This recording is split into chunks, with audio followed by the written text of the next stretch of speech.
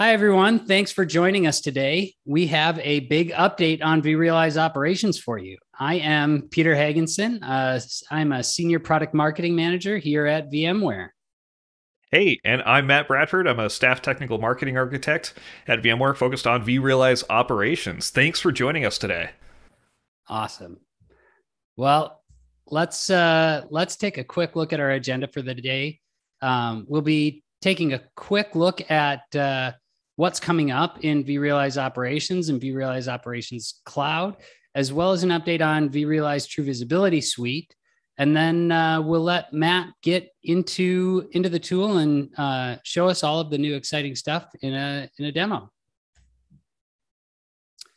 So we're going to start out by looking at some of the use cases for you to understand how operations management can help you on your journey to Operations Zen, as I like to call it. This management platform is built to support your operations journey wherever you are on that adventure. We can lead you to end-to-end visibility from the application to the infrastructure. And really with the rest of the vRealize suite, we can help with self-service, automated deployment, and security tools like SaltStack and Cloud Health Secure State. So to look at a bit more detail, let's visualize what it means to have consistent operations for a consistent infrastructure. We're starting out with whatever cloud you may choose, whether that be private, public, VMware Cloud, and even the edge. And what vRealize Operations and vRealize Operations Cloud starts out with is collecting those metrics, events, configuration data, and logs. Then once that data has been collected, we can look at our application topology and dependency mapping and feed that data into the AI and machine learning engine to really learn and enhance your environment based on your business and operational intents. And when you build in the four pillars of the platform, being performance optimization, capacity and cost optimization, configuration compliance, and intelligent remediation, you're going to ultimately minimize your unplanned downtime, cut your troubleshooting time in half, reduce software licensing costs, and really improve your overall efficiency.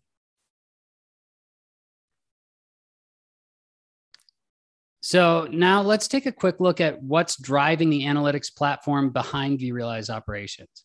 With all of this data coming from all of these clouds and infrastructure, vRealize Operations can take this raw data and make sense of it for you and for your business. For example, predictive forecasting can tell you when you need to purchase new hardware, and the troubleshooting workbench can help you find your root cause faster with relationship-aware analysis of your applications and relevant infrastructure.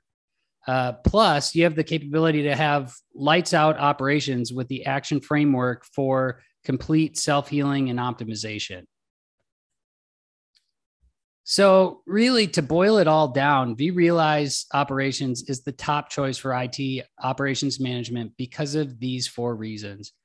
First, you can trust the market-leading self-driving operations management platform for their most demanding applications. For 3 consecutive years, IDC ranks VMware as the leading vendor in the market share for both cloud systems management and data center automation. Secondly, we know that you prefer native instrumentation, so designed by the same engineering teams, which work together seamlessly with vSphere, VMware Cloud on AWS, and vSAN. Third, self-driving operations management is connected to deep data and market-leading automation, so IT staff can drive hands-off and hassle-free with confidence that performance and costs are optimized accurately and according to business intent. And then lastly, I always like to talk about the not if, but when problems arise. You need to fix them at the speed of light using the intelligent analytics run on a rich set of structured and unstructured data, which allows you to see the connections to your broader ecosystems of application and infrastructure. And as you hopefully know by now, you can align your operations model to your cloud model with vRealize Operations Cloud. So with VROPS Cloud, you're going to first off reduce your time to market to accelerate innovation and product delivery by deploying capabilities faster, gaining widespread adoption, and automatic updates, providing the latest features to users. You're also going to be able to improve your operational agility so you can focus on other strategic priorities that support the goals of your organization by shifting the burden of maintenance, upgrades, and availability responsibilities from IT staff to the cloud provider, which is us.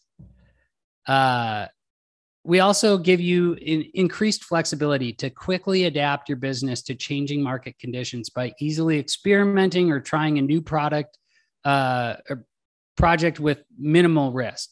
And then lastly, you can scale rapidly at the same pace as your company growth to keep up with your customer demands by scaling your IT environment on demand, dynamically, and reliably. So with that, Matt, let's take a look at what's new in vRealize Operations 8.6. Yeah. Well, some of the key themes that we have in this release are, first of all, just faster time to value. We've made navigation a lot smoother within the product. We have a new UI, which I'm going to show you in just a couple of minutes here. That'll help you kind of, really work your way through the product a little bit easier. We also have on vRealize Operations Cloud, we have in-product guides. And what these will do is take you step by step through the product and performing things like deploying cloud proxies, connecting vRealize Operations Cloud to your vCenters, creating dashboards, creating alerts, right? All these things to really get you off the ground as quickly as possible. Now, the other areas that we have focused on are with the VMware Cloud. Azure VMware Solution and the Google Cloud VMware Engine, is these are first-class citizens in vRealize Operations 8.6 and vRealize Operations Cloud. So these are all built right within the product. And then we also have support for a lot more public cloud services. So for Google Compute, we've got more out-of-the-box content for more of those services. A lot of great stuff coming with AWS as well as Azure. And a couple of areas that I'm really excited about are for one, the new business applications. So this is just kind of a new way to build out applications within the product.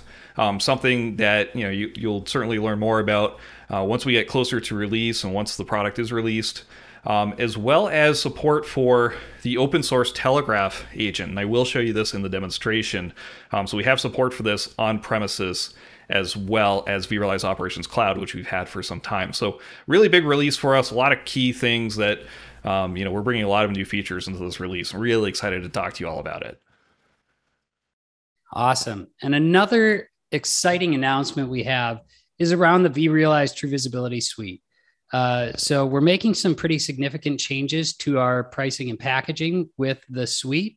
The main thing being that we will be including all compute and storage management packs in every edition of vRealize Operations. So previously, many of these management packs were included in TVS Standard. We've taken all of the storage packs, put them all together, and we're going to bundle those in with vRealize Operations. The other thing that we're excited to announce is our True Visibility modules. So previously, your only option was to buy a suite of management packs. But if you wanted to just monitor your Oracle database or just monitor your ServiceNow environment, we're now giving you the ability to choose those modules and customize it to your environment. So more details on that coming up soon with the next release of vRealize True Visibility Suite. And with that, let's get into the demo with Matt. Let's do that, shall we? So this is vRealize Operations 8.6. Peter, do you notice anything different with this one? Matt, is that a new UI? I'm glad you asked. Yes, it is, Peter. Yeah, so what we're looking at here is an early build of vRealize Operations 8.6. So things may change once the product is released. I just want to make sure I call that out here. But we're going to do just kind of a quick walkthrough of some of the new features within here. And yes, absolutely, the UI is definitely the first thing that we notice here, right? We've done a lot to, again, really streamline the navigation of vRealize operations in 8.6. And so what we've done is this whole menu that used to be across the top, right, with the dashboards and alerts and administration, well, there are some redundant things up there, right, like administration, right, that's available in both the left-hand menu and the overhead menu and everything. So it really made sense. Why don't we just streamline things and really focus in on just having one navigation menu within the product? And that's what we got over here on the left-hand side.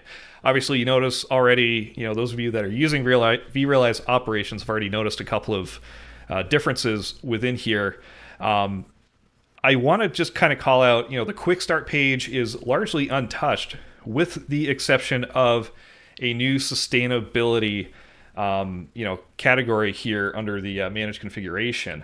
Now, what we've been hearing from a lot of customers is, just wanting to be a little bit more optimized, both in saving costs, but also reducing carbon footprint, right? Virtualization is this great thing that allows us to run many workloads on the same piece of physical hardware. So we're really, condensing down what, how many workloads we can run on that same piece of hardware. So kind of reducing waste. And that's what we're looking at here in these sustainability dashboards. So, vRealize operations is really good at that sort of optimizing your workloads, right? We can look at wasted resources. We can rebalance resources with workload balancing within the product. And so these dashboards are focused on things like, for example, small clusters here. Do we have small clusters are less efficient than larger clusters. And for example, what I mean is with something like high availability, right, where we want to, maintain enough spare resources for a single host failure, or maybe a single host going into maintenance mode for updates, right? We want to store that capacity and we want to set that aside. We'll picture that with a smaller cluster, let's say a 2-host cluster, just for simplicity here. Well, if we're saving enough resources for one host failure, well, that's half of the cluster right there that we cannot touch because, well, that's sort of, waiting on warm standby. Versus, if it was a much larger cluster, well, obviously that percentage decreases. So, this really kind of calls out things like that. Or if we have any aging hardware, right? Hardware that's not quite as efficient as maybe modern hardware with more cores and more memory, and we're able to run much more workloads in a very similar, kind of power footprint, if you will. Other things that we can look at are, waste, right? Are we burning up electrons and kilowatts for, just to be able to run idle virtual machines that are really sitting there doing absolutely nothing, or wasting storage on things like snapshots. So, all of this is kind of consolidated into the sustainability, category here within vRealize operations. So definitely want to call that out. Definitely check that out as we, once we release vRealize operations 8.6. Who doesn't love being green, Matt? It's not easy being green, and we're here to help with that. So, down the left-hand side here, let's kind of take a look at some of the options that we've got. And, first of all, data sources. So this is where we go for all of our, what we're, cloud accounts and other accounts and management packs, right? What we've done is we've consolidated all of that. So instead of having cloud accounts and other accounts, and we've got to remember, okay, well, my vCenter is a cloud account, but Kubernetes is another account. Well, we've consolidated that all into a single view in here. So, I've got my vCenter, I've got my VMware Cloud, I've got my public cloud, I've got my Kubernetes, Dynatrace. Okay, well, we also have APM integration in vRealize Operations 8.6 on premises. That is coming. So all of these are within this same view here for easy management. But wait, there's more. If I go and if I start selecting a whole bunch of these here, I can actually go ahead and I can export these accounts. Okay, this is really useful for, say, migrating to vRealize Operations Cloud, or maybe I'm looking to deploy another vRealize Operations instance elsewhere, or maybe I just want to store these to just have a backup of my configuration of vRealize Operations. We can do that, and by exporting these accounts, I'll get a zip file that I can then import into another vRealize Operations or vRealize Operations Cloud instance, and all of my cloud accounts, all of my integrations, everything will be imported. Now, this also does include things like credentials, and I just want to call out that the credentials are encrypted, and they are decrypted with a password that we set here when we do this export. So that's kind of a cool new thing. And of course, under the repository, this is where we still go for our management packs, right? Any of the native management packs, or any of the other management packs I can activate, say ping here. I can still add management packs through the pack files. So very easy, all just located under the data sources integration or data sources category right within here. Now let's take a look at dashboards. What do you think about that, Peter? Dashboards are my favorite. Mine too. And speaking of favorites, one of the cool new features that we have are, well, favorites. So any dashboards that, say I'm using regularly or frequently, I can add these to my list of favorites, and I can get easy access to these. They're just available right, up top here. Now we've also got kind of some new organization to our dashboards. So I can go and I can take a look at say I want to look at the performance of my virtual machines. Well, I can go in and I can access that dashboard this way. And check this out. I can even add that to my favorites. I could look at, for favorites, I can go ahead and I can also click the star right up here in the top right corner, and that's now a favorite as well. So that's kind of a cool new feature just for easy access for your dashboards. Let's move on to the administration tab down here, because we've really cleaned things up a lot. So administration used to have administration, configuration, so used to have all of your cloud accounts and everything. Well, administration is now just focused on things related to vRealize Operations. So things like our role-based access control, our global settings here. So if I go into global settings, right, I can do a lot of changes to vRealize Operations. I can even go ahead and, another sneak preview for you, add tag-based costing metrics and tag-based pricing metrics within the global settings in here. So administration's been cleaned up a lot. Now, a lot of things are still under configure. So policies, applications, all of those cost settings are under configure. But before I move on here, I do want to show another thing that we're building out here, and that is content management. So again, for customers who are looking to migrate to vRealize Operations Cloud, for example, we can take all of that great content, all of your dashboards and everything, and export those to a file. I can also do the same for things like outbound settings, for example. So we recently introduced custom templates for REST notifications, right? If I create those, I can now export those through here, and then I can re-import them into another instance of vRealize Operations. Or again, I can kind of sit on this and store it for safekeeping as just sort of another option as far as backups go. Now, going into the applications here, of course, vRealize Operations has the native telegraph agent through the application remote collector, and we can collect from 20 to 30 applications, as well as Windows and Linux OSs. So nothing has changed here. We still have all of these great applications and OSs that we can monitor. But I want to show you the open source telegraph agent that we now support in vRealize Operations 8.6 on premises. And if I look at one of my virtual machines here, so this AppWin01 virtual machine. Okay, this virtual machine has the open source telegraph agent installed on it. So if I go into the metrics here, we can actually see, and this looks very similar to a virtual machine that maybe has the vRealize Operations telegraph agent installed, because I've got the virtual machine here, I've got the Windows OS, right? So we're collecting these OS metrics through the open source telegraph agent. And I can go in here and I can look at things like my CPU, my memory. I can even look at my disk here too. So my C volume, for example. Hey, how much free space do I have? Well, okay, cool. I'm actually getting this, directly from the OS. And I've got 78% free. Cool, no problem with this virtual machine. Loads of space. I can go a little bit deeper too and look at the application that's installed on here, which happens to be MongoDB. Again, through the open source Telegraph agent, which is connected to MongoDB. It's collecting all those metrics from that application, and I can go in and I can look at all of those for this application.